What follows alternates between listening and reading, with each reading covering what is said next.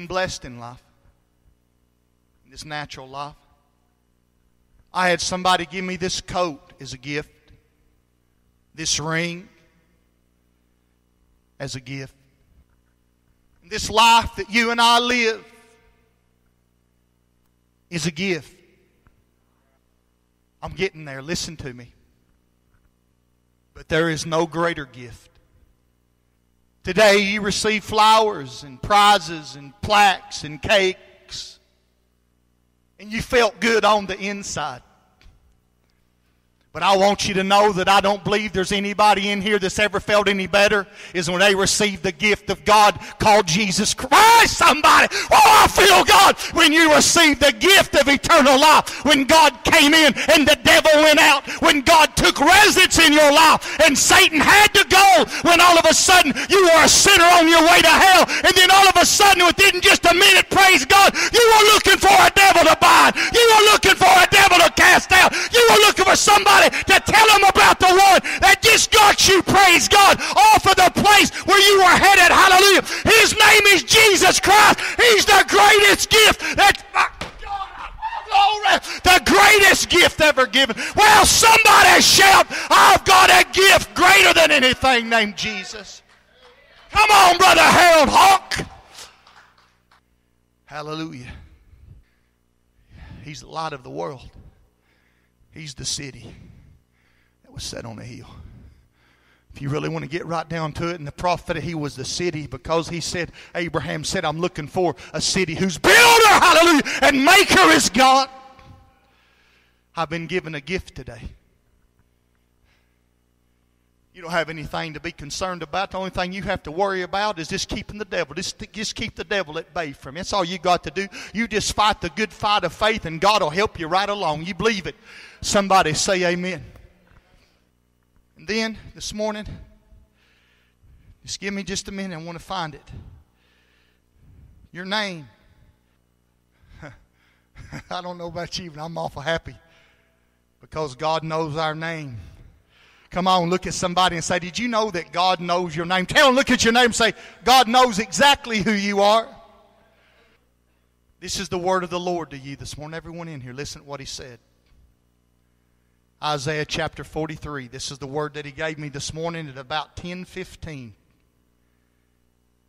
But now thus saith the Lord that created thee, O Jacob, and he that formed thee, O Israel. Fear not, for I have redeemed thee. For I have called thee by thy name. Come on, somebody. Let's listen to what he's saying. This is the word of the Lord. For he said, fear not, for I have redeemed thee. There's nothing to fear. You know, you ought to have joy. You ought to be smiling. You ought to be just twirling around this morning because God says, fear not, because you belong to me. I have redeemed thee. I've called thee by thy name. Thou art mine. Brother Jim, when thou passest through the waters, I will be with thee. Sister Frida, and through the rivers, they shall not overflow thee. And Brother Danny, when thou walkest through the fire, thou shalt not be burned. Brother Gillis, neither shall the flame kindle, come on, upon thee. For I am the Lord, thy God, the Holy One of Israel, thy Savior. Since thou wast precious in my sight, thou hast been honorable, and I have loved thee. He went on to say, fear not, for I am with thee. I have created you for my glory. I have formed you. I have made you. Glory be to God. I thought about when Jeremiah, before he ever was born, Jeremiah was known, listen, as the weeping prophet. There was going to be somebody that was going to be born that was greater than Jeremiah, though. But he went on to say, Sister Sandra, he said before, not after, but before I formed thee in the womb, I knew thee. And the greatest gift that was ever given was in Isaiah. He said, for unto us a child is born, for For unto us a son is given. The government shall be upon his shoulders. He shall be called Wonderful Counselor, the Mighty God, the Prince of Peace, the Everlasting Father, the King of all kings, and the Lord of all lords. Let me read on. Let me read just a little bit more. He said, Ye are my witnesses, saith the Lord, and my servants whom I have chosen. Ye may know and believe me and understand that I am He. Before me there was no God. Listen to what he's saying. For neither shall there be after me. Aren't you glad we serve the living God? Come on, let's give him a hand. We serve the true God. We are pregnant this morning with the promise. Will you stand with me today? These are the last things that I want to tell you before I let you go. I've had some people after the church. I appreciate your kind words. I wish you'd preach longer, preacher. All I can preach is what he gives me. That's all I'm going to do. 3 things that he told me to tell you as I close. Every single one of you have been born into the kingdom of God. You have been born again. If you're born again, I want you just to raise your hands and say, Lord, thank you that I am a child of the living God. And I'm pregnant. Come on, say it to him out loud. He's here right now. Lord, we are pregnant with your promises, God. He said, I want you to tell my people in closing 3 things to encourage them on this Mother's Day. Number 1, he said, I will always, this is the word of the Lord, he said, tell my church that I will always be faithful to you. Always. Number 1. I thought it was ironic, 3, because there's the Father, there's the Son, and there's the Holy Spirit. Secondly, he said, I will always be there for you. Glory to God. Isn't that a good thing? I mean, you know what? We don't have to run over here and look over here. People will do that. You know, they'll go run here and get... Jesus said not to do that. We're in error when we do that. You remember he said, when they say I'm in the desert, they say I'm over here. He said the kingdom of God is where? Within you. Come on, that's the word. We got to stay with the word. He's on the inside. All you got to do is say, Lord, and he'll say, I'm right here. What can I do to help you? Come on, I feel God, and so do you. The kingdom of God is within us.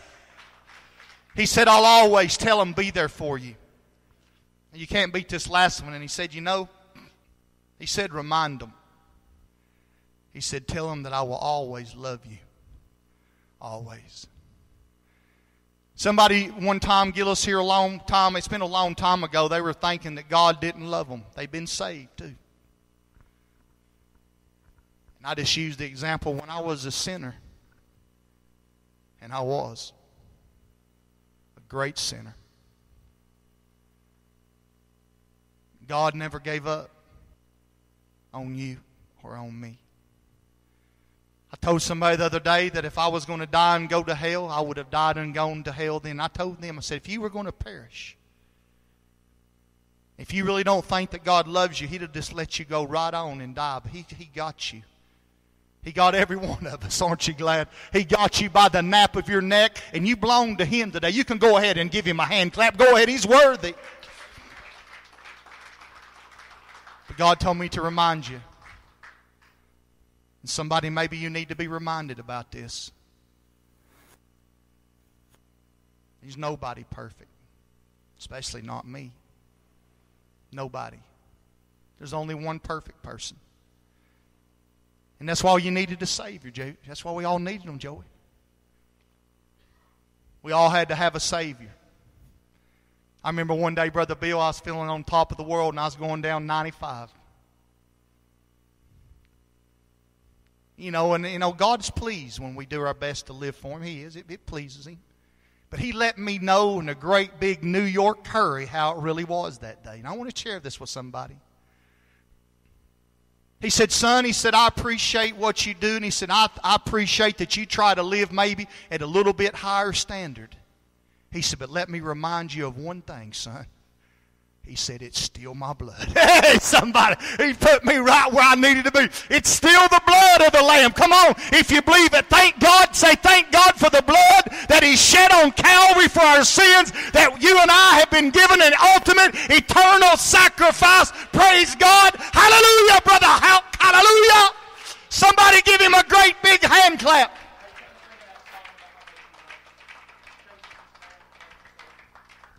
I want to praise God this morning.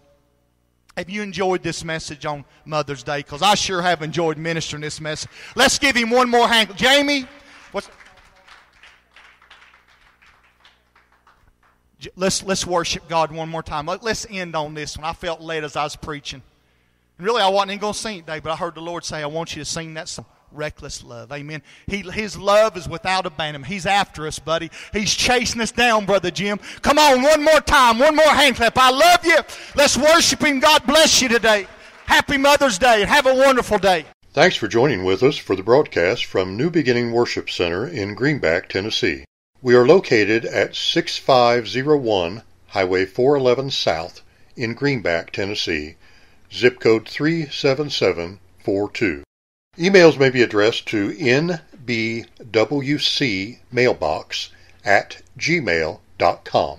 Pastor Marcus Severance and the congregation invite you to join with us Sundays at 10 a.m. for teaching, followed by worship services at 11 a.m. and 6 p.m. We also meet midweek at 7 p.m. on Wednesdays. We're located on Highway 411 in Greenback, Tennessee, just 3 buildings down from the intersection of Highway 95. If you can't meet with us in person, please join us again next time for our broadcast.